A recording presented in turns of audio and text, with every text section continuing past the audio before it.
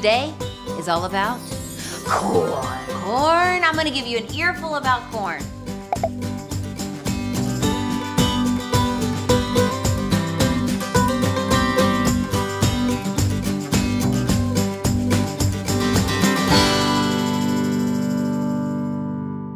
Today's episode is sponsored by GE Appliances. Thank you so much for our gorgeous kitchen and also all the small wares that you see in this episode, making the recipes easy and delicious to prepare.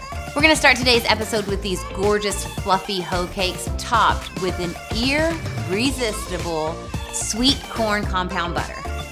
Then we're moving on to a summertime salad that celebrates the sweet pop of corn and finish the day with mock chew pizza. Mock chew, I chew, you chew, we all chew mock chew. That's all I have to say. Let's get started making hoe cakes. Do you know what a hoe cake is? Where I grew up, we call them hoe cakes. And it's because they used to be cooked on a hoe. Like a garden hoe. A hoe cake is essentially like a corn pancake. It's a griddle cake. Sometimes they're called Johnny cakes. Sometimes they're called corn griddle cakes. I need my griddle to start getting hot so it can start heating up, because this griddle, it's large, it's in charge, and it's gonna make hoe cakes.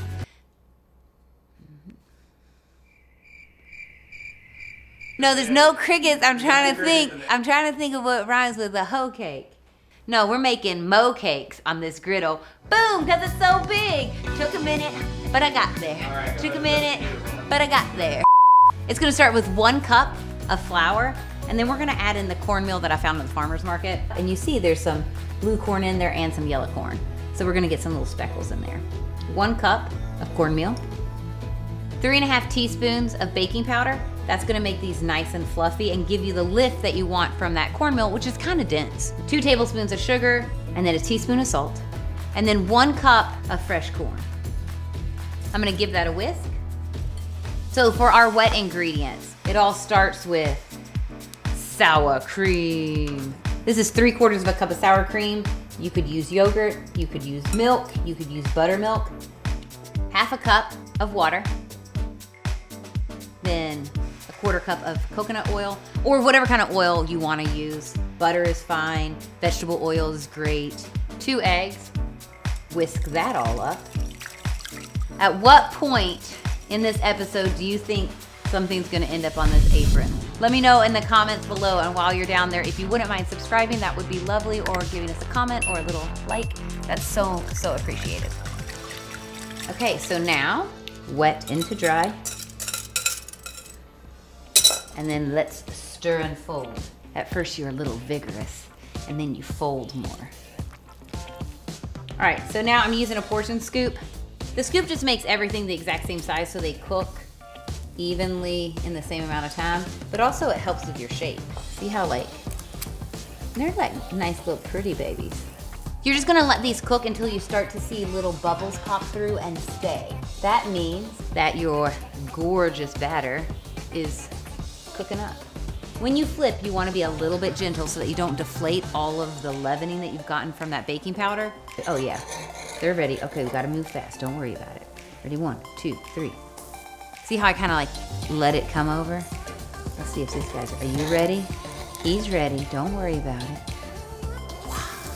Oh yeah. Y'all, usually I get at least 1 ugly one. It's like when you're making pancakes and one of them is burnt, the first one getting your griddle to the right temp, but I'm having all success today. Cook those for about another 1 to 2 minutes on that side and you're done. Let's make some compound butter.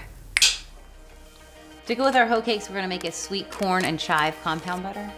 Starts with 1 pound of softened butter. Just put that into your stand mixer. Give it a mix, just to start to incorporate in a little bit of air. And make sure it's nice and smooth before we start adding in any other ingredients. Okay, turn that off. To that, we're gonna add in 1/2 cup of corn. We're also putting in 3 tablespoons of brown sugar, 1/4 cup of chopped chives, and then the zest of 1 lime. The combination of corn and lime go great together. It looks so good. And that's it, we're done. There's almost no work at all. Looky here, y'all. I sprinkle the top of my compound butter with just a little bit of salt before I store it. And then I say the best way to taste it is on the hoe cakes that we made the butter for. We have corn in the butter, we have fresh corn in the hoe cakes, but we also have that Kentucky grown cornmeal. Mmm! It's so good. Because we chopped up that corn so fine before we added it to the butter, you're getting a lot of the like corn milk that's now attached to the butter. So the whole thing tastes like creamy, creamy corn with fresh chives and a little extra sweet because of that brown sugar. Do you think we got it? Do you think we got it? Do you think we got it? If I don't stop eating, I'm gonna be too full to make a salad, which I know you think might sound like boo, a salad, but not this salad. This salad is so delicious, you are going to crave it every single day, and it all starts with bourbon ranch dressing. What is ranch dressing with a little bit of bourbon in there? Hello, you have sour cream, ultra creamy, just a half a cup, and then mayonnaise, half a cup, 1/4 cup of buttermilk. Now, other flavorings. We use a 1/4 teaspoon of garlic powder, a 1/4 teaspoon of onion powder, 1.5 teaspoons of lemon juice, and then 1 teaspoon of salt. Now, those are all of our like creamy, dreamy ingredients, but we also need herbs. So I'm gonna use 1/3 cup of picked parsley. That just means the leaves. You don't want any of the stems. I'm gonna put in a little bit of cilantro. Now cilantro, you can add a little bit of the stems in because cilantro, the stems taste just as good as the leaves. And because we're using our immersion blender chopper, it's gonna just pulverize all those little stems. Okay, 1/3 cup of both of those. And then the main thing are chives, like about 4 chives, okay? Our herbs go in. If you don't have this little chopper attachment, you can make this by chopping all your herbs, but this attachment just makes my life much, much, much, much easier. I need a little bit of pepper, just a pinch. And then bourbon. I put the bourbon in at the end because I don't want it to curdle my ranch. 1 tablespoon of bourbon. You can absolutely leave it out if you don't like bourbon, but that I think is not a great idea. Put the top back on.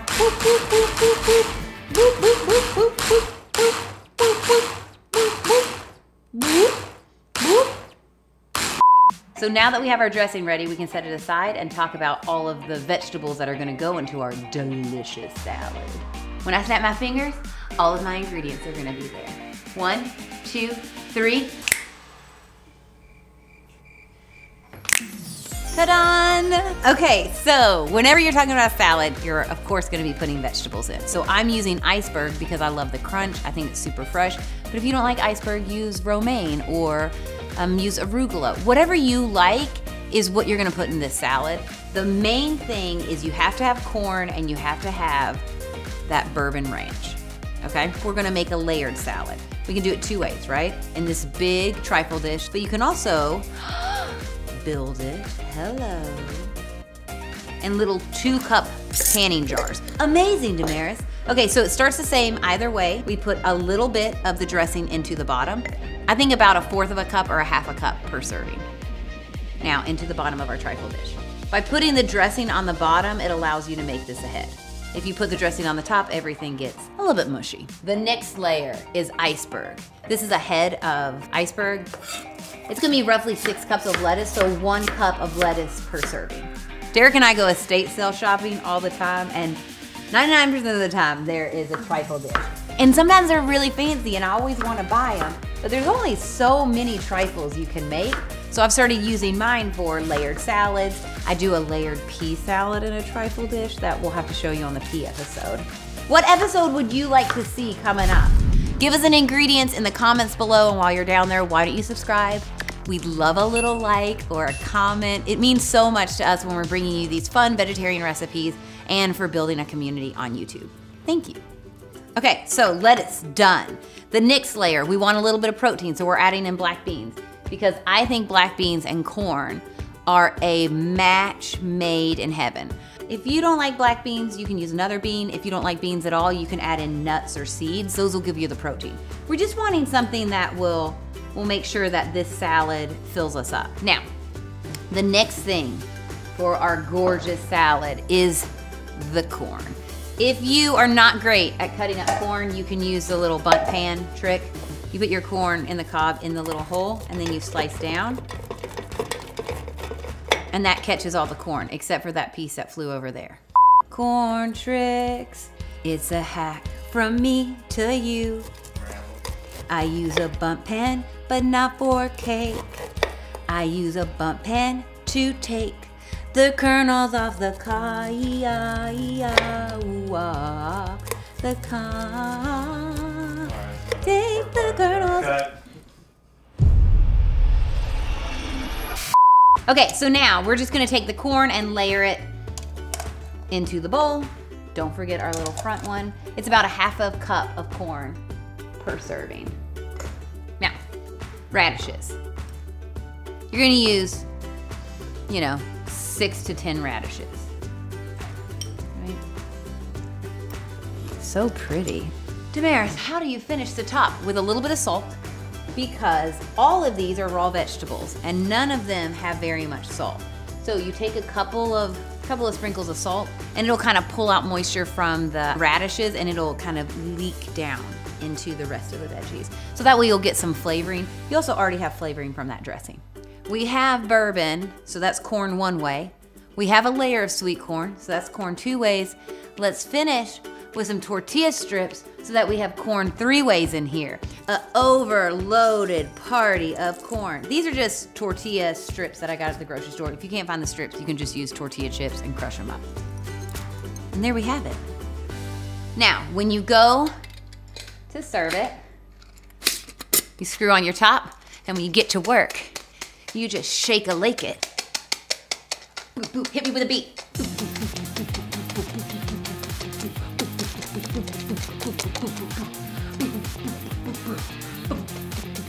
Whew, I got wind.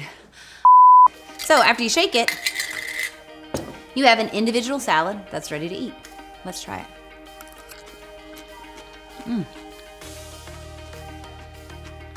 So ranch dressing can be a little bit too heavy, but because we made it ourselves with the buttermilk and the sour cream and all those fresh herbs and lemon juice, it feels light and refreshing. Plus you have the crisp salad, you have the crunchy from those tortilla chips, and then the snap of the sweet corn and protein from the black beans. Hello, I could eat this all day. We still have one more recipe to show you. Mock Chew pizza is coming your way. Mock Chew, coming at you. Coming at you, do you know what mock chew is? I'm gonna tell you right now. Mock chew. You guys, let's get started, okay? Mock chew. It is an absolutely delicious sauteed corn dish from Louisiana. It's a little bit spicy, it's ultra creamy, and so we're gonna make that our pizza topping today.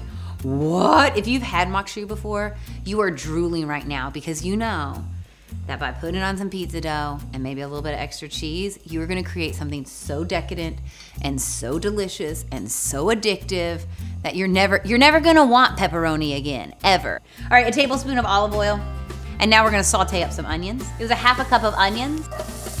Sizzle. You don't have to cook this to oblivion because it is going on a pizza and it is gonna go back into the oven. But because we're using par-baked crust and the pizzas are only gonna go in for about 10 to 15 minutes, we wanna make sure that our toppings are well cooked because they're just not in the oven for that long. Now we add in 1 cup of corn. That's about an ear of corn. And that's 1/4 cup of roasted red peppers. We're gonna put in about 10 to 12 grape tomatoes and then a half of a jalapeno. If you don't like spicy stuff, just don't put the jalapeno in. But it really, honestly, it kind of is the flavor of mock chew. Like you need that little bit of heat, and it's like a green flavor that jalapeno has too. It feels peppery and vegetal and delicious. Now give it a stir, and you're just looking for those tomatoes to release their juice a little bit. The peppers have already been fire roasted, so they're cooked. A little bit of black pepper, a little bit of salt. Give it a stir. In my oven, I have 2 cast iron skillets heating up right now. I'm gonna use those as my pizza stone. So typically when you make makshu, you add cream to your corn.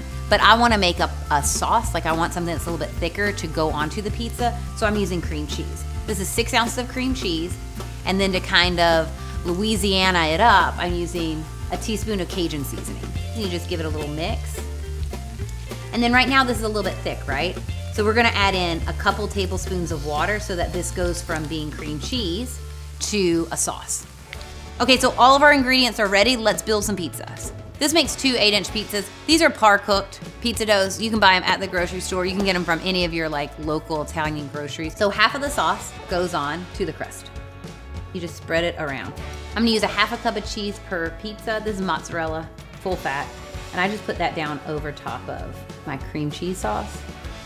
And then I lay the makshu on the top of that. So half of my makshu, look at how pretty it is. You all. Oh my gosh. A little bit of olive oil around the edge, just so the edge tastes delicious. Ooh. A little bit of salt on the crust, just so that crust tastes good, right? So you can see that on a lot of cast iron skillets, the bottom is flat. So because I've heated it up, it's actually gonna work like a pizza stone. It'll hold that heat in and our bottoms are gonna get a little bit crisp because of that. 450 degrees for about 10 to 15 minutes until the bottom crust is nice and crisp and the cheese is all melty, ooey gooey. Woo! I top with a little bit of green onions and then cut. You got a nice crispy bottom and then creamy, dreamy, ooey gooey corn magic on the top. Let's take a bite, but be careful, it's probably gonna be hot. Ooh! We have a beautiful balance of sweet from the corn against the jalapenos heat. It's so lovely. And then we have this creamy, creamy sauce and a crisp crust. This is all about balance. You know how people are like, life is all about balance. Well, that's what I'm giving you all here. I'm giving you a balanced life of pizza. You're welcome. Woo! People, I'm a chin. I gave you corn 3 ways. Actually, technically, I gave you corn 4 ways. We started out with fluffy hoe cakes, topped with a sweet corn and chive butter. We moved on to a corn summer salad with a bourbon ranch and crispy tortilla chips on the top, and finished the day with makshu pizza. It was one of my favorite days of Southern Girl Meets Vegetarian Boy to date. Thank you all so much for joining me, and thank you GE Appliances for sponsoring this episode and for the immersion blender with a chopper that made that ranch dressing whip up like a dream. Thanks for watching, y'all. I'll see you next time. Goodbye.